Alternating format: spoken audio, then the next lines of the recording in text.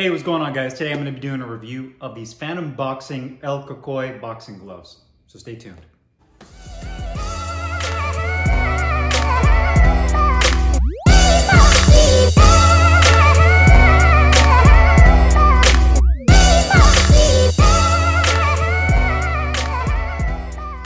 Okay guys, so today we're going to be doing a close-up weigh-in and review on these Phantom Boxing El Cucuy sparring gloves in this metallic red, silver, and green color scheme. This uses a microfiber exterior, which is a synthetic leather material. This glove is only a 14-ounce glove. This is the only current size that they have. You can see it's all metallic. It's actually a pretty sharp-looking glove. Definitely more on the flashier side, but still pretty cool looking. You can see the double stitching inside there, the split palm with the green and the silver, the laces. There is the ventilated holes on the thumb. You do have medium-sized grip bar that has some good firmness to it. You can see the microfiber material, how it's rolled into the sides, 14-ounce tag. You do have kind of a microfiber soft foam liner, doesn't bunch up, which is really nice. The Phantom Boxing logo on the back, it's kind of a gold color, which is printed on the back of the glove. And you do have the triple cuff design as well. The back of the cuff, I'd say, is about 3/4 of an inch of padding. The inside of the wrist, you do have about a 1/2 inch of padding to give you that wrist support. So on both sides, your wrist is sandwiched in between those two layers of padding. Some black piping around the cuff as well. Nice pre-curved fist. And you can see the landing surface in the knuckle is actually really nice. Kind of rounds out and becomes flat, so it's not super rounded. You get a really nice sensation of making contact with the bag. So let's go ahead and put these on the scale, see how much these weigh for being 14 ounces. And the right glove first. So they're a little underweight. They're almost 2 ounces below their advertised weight. So they definitely need to be beefed up a little bit. They're exactly the same weight as each other. So that's a good thing as far as being symmetrical to each other. They're the same exact weight. They're just about 2 ounces underweight. So they just need to add a little bit more material. Maybe they could have put a little bit more material inside the middle of the glove to kind of give it a little bit more balance, but almost 2 ounces underweight. So that's something that they could definitely improve. So let's go ahead and do the review. Hey, what's up guys? Carlo here. And today I'm going to be doing a review of these Phantom Boxing El Cucuy sparring gloves. Got mine in the all metallic red, green, and silver color scheme. It's a 14-ounce only glove and only comes in a lace-up closure with 3 different colors, including this one. I believe they also make a green and a red, as well as a silver and a gold. So hopefully sometime in the future they come out with other sizes as well as color schemes that aren't metallic. Phantom Boxing is a fairly new company based out of the UK. So I was really interested to try these gloves on, and they definitely didn't disappoint.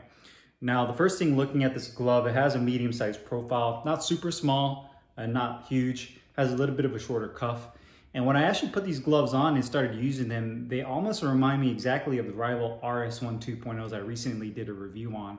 Both in the fact that they both use synthetic leather, which they call microfiber, as well as a hand compartment and the thumb kind of reminds me a little bit of the RS1. So I was really interested to see how they would perform. But looking at the glove, you see here has the all metallic red with the Phantom logo in gold on the back of the glove. You do have a black attached thumb, a split thumb with the green and the silver. And then rotating to the palm side, you do have a larger grip bar, ventilated holes, as well as ventilated holes on the thumb for breathability, double stitching throughout. It does use a multi-layer foam, components being latex as well as EVA. So you're getting a good amount of shock absorption, but as well as feedback with this glove when you're using it. About a 1/2 inch of padding on the palm side. You can see it goes all the way up to about the grip bar on the outside of the palm, and then right underneath the thumb. That's just pretty common for most gloves. Black piping, green piping on the thumb. And the stitching color is white on these. Right here on the back of the glove, you do have about 1 inch of padding on the triple cuff. Obviously, this is a pretty traditional triple cuff design for the lace-ups. And on the inside, they use this microfiber sponge cloth type liner that doesn't bunch up. Does a really good job of keeping your hands pretty dry. 14-ounce tag right here. One drawback I found, like I showed you guys earlier in the video, is these gloves are about almost 2 ounces underweight. So hopefully sometime in the future they can get that balanced out and add a little bit more weight to the gloves, that they're a little bit more true to the weight that they're advertising. Typically, you wouldn't really want to see, even with a training glove, the gloves would be more than ½ an ounce off. Now, granted, I know there's a lot of gloves like Mexican style glove, like Casanovas and Reyes, that are a lot heavier than what they advertise, and that's to their own detriment as well. So I think in a way that these gloves definitely should be a little heavier to be a little bit more true to weight, at least 13.5 ounces if you're advertising them as 14-ounce gloves. Quality-wise of these gloves are actually really nice. One thing I notice about metallics on synthetics is that they last longer. And because it's not genuine leather, they don't really have to use the same process of bonding the metallic to the actual leather, which is real skin, comes from a cow. So with the synthetics, it's actually developed with the metallic into it. And I've been using these for a couple weeks now here at home in my home gym, in my garage. And you can see over the knuckle area, typically on a genuine leather glove that has metallic, it starts to wear out. But these actually have held up really nicely, surprisingly, with using these on the heavy bag. And again, I think that has to do with the fact that it's not real leather. But quality-wise, these are actually really good. Now, the microfiber that they use on this is just like Rivals. It has a much more thicker feel to it. It's not like the entry-level synthetics where it feels a little thinner and tackier to the feel, where it feels like if you hit it on the bag a couple times, it'll start to rip. These definitely have a lot more durability built into them. So you can see there, the stitching actually looks really good, where the index finger meets with the thumb. And all the areas where the seams are at actually looks really clean. You don't really see any stitching coming apart. The double stitching on the palm looks really good.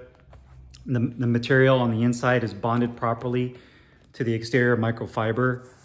The actual padding on the wrist feels nice and symmetrical and actually feels really good. I mean, you feel like you're getting a good amount of support along your wrist here. You can see that. So they didn't cheap out when it came to the wrist support. The hinge point looks really good right there with the stitching. Right there on the triple cuff looks really clean. The piping actually looks really clean. Nice long laces. The liner actually looks really good as well.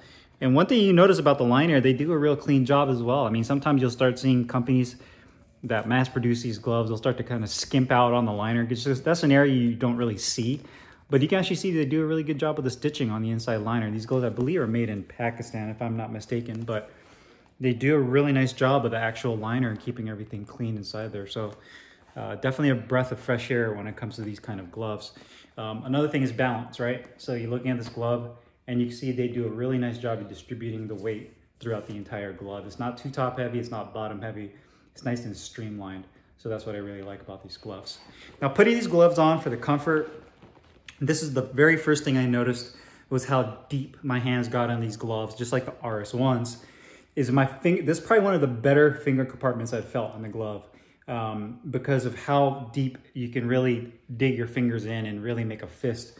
And it has a really natural pre-curved fist to it. Now, the drawback is there's a little bit of a break-in period. So it has an initial, it was actually a lot more tighter than this. It was, so for me using these on the heavy bag, you can see kind of opened, you know, I can loosen them up and it kind of broke them in, but it took some time for me to get to this stage where I can open my hand that amount. But at first there's a little bit of initial stiffness there, but the finger compartment is one of the best I've felt. You have a nice neoprene pad over the stitching. It's nice and deep. And because of that, you don't have to put little or any really effort into making a fist. So when you're throwing your punches, your hand's in a natural position to where you're landing on those two front knuckles right here with little to no effort. And I felt that was probably the best feature of this glove, is how well you can make a fist with these. The thumb feels good as well. It doesn't feel awkward. I know from the view of it, it looks kind of like it swings out a little bit more, but it's actually kind of deceptive. It actually feels pretty comfortable. The piping on the thumb doesn't pinch down with my hand wraps on. It feels really good. And doesn't really jam and feels pretty comfortable. So I definitely like that. But again, the best feature of this glove is going to be how well you can make a fist and how deep it is. It feels like your fingertips are almost really directly rolled underneath to make a great fist with that. Wrist support feels really good. One thing I noticed about these gloves too is more rounded out. It's not boxed out or flat. Sometimes you get a cuff that is too flat and wide, and so you'll have a ton of space on each side of your forearms. And I like these. It's actually pretty compact. Once I have my hand wraps on, it feels really good and nicely locked in. Now, the protection and performance of these gloves are great as well. The EVA with the latex feels really good. You kind of get a good balance of feedback and protection. I would say these are a little bit more on the protective side, and definitely a lot more denser. So you can see how dense these gloves are. So I think if you're going to use these primarily for sparring, I would break these in a little bit on the bag. Maybe do a couple of days of training on the heavy bag to kind of break the foam in before you use these for sparring because of how dense this foam is. But from a protective standpoint, I think they do a fantastic job of really absorbing the shock of hitting a heavy bag with these. And I feel like these are really nice, especially for throwing those really nice digging hooks into the body.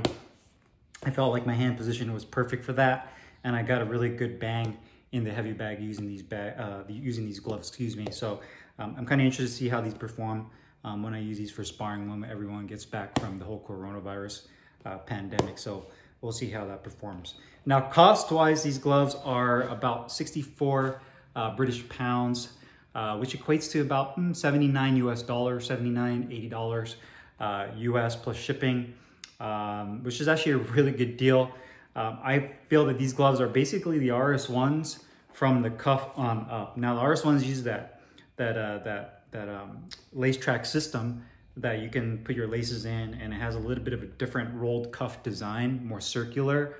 But from here on up, I think they're essentially the same kind of glove as the RS1s, both in the material that they use is microfiber as well as the hand compartment shape.